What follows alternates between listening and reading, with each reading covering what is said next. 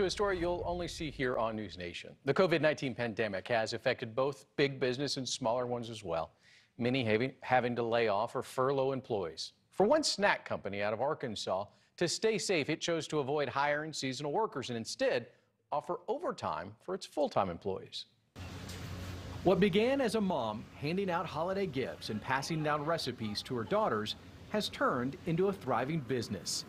3 decades ago, J&M Foods started packaging some tasty family traditions. When my mom came up with this idea based on her passion for food, my sister and I kind of thought she was crazy. When 2020 hit, things in this warehouse changed.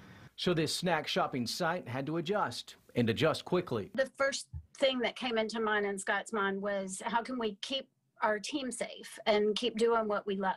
The year's certainly been an adventure. In March, production came to a halt. But when things started cooking again, J&M made a choice for safety and to keep its 24 full-time employees working. As we rolled into Q3, Q4, we talked to our staff and we all kind of looked at it and said, let's work overtime. Let's not risk bringing in people we don't know, getting extra turnover, and risk having to take 2 weeks off as a whole company.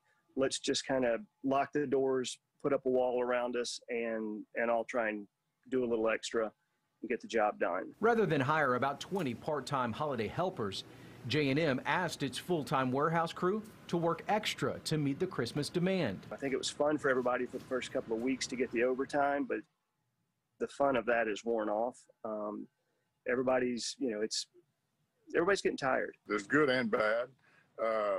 The good is they were happy getting the extra money, extra paycheck, extra money in their paycheck. Usually it's a Monday through Friday thing. Now you got to schedule who's coming in Saturday, who's coming in Sunday. Can you work both days? Now this plan is working.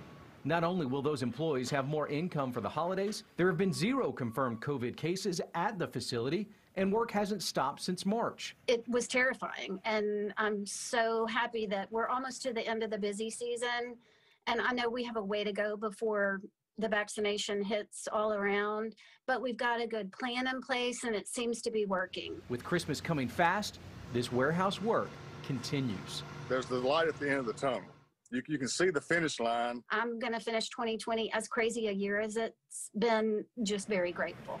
A small family snack business choosing to stay small to stay safe. Now, they did tell me their bottom line will be down from 2019, but J&M is hopeful for 2021.